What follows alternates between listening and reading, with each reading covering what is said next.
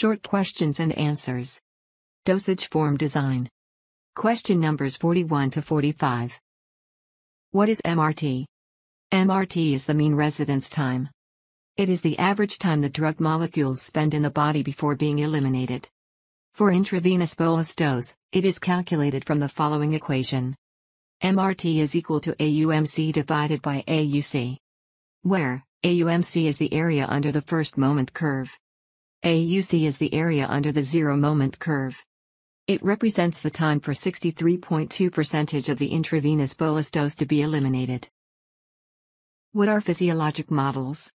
These models are prepared on the basis of anatomic and physiologic data. Composed of series of compartments, means body regions, which are decided based on the deposition characteristics of the drug.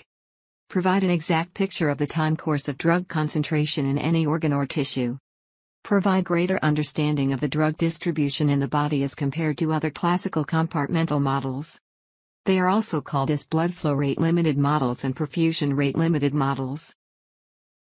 What is one compartment open model? Body is considered as a kinetically single homogeneous compartment.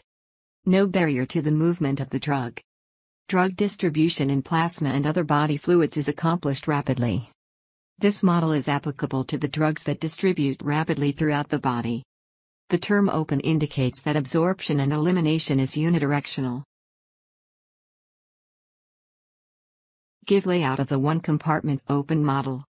The drug is absorbed in blood with absorption rate constant Ka and distributed in other body tissues very rapidly.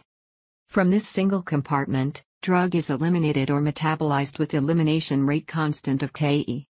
This model is called as one compartment open model, as the drug is absorbed in a single body compartment and from this compartment, the drug is eliminated. Give types of one compartment open model.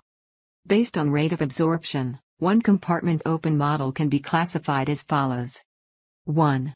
One compartment open model, intravenous bolus administration. 2. One compartment open model, continuous intravenous administration. 3. One compartment open model, extravascular administration, zero order absorption. 4. One compartment open model, extravascular administration, first order absorption. Thanks for watching. Subscribe for more videos.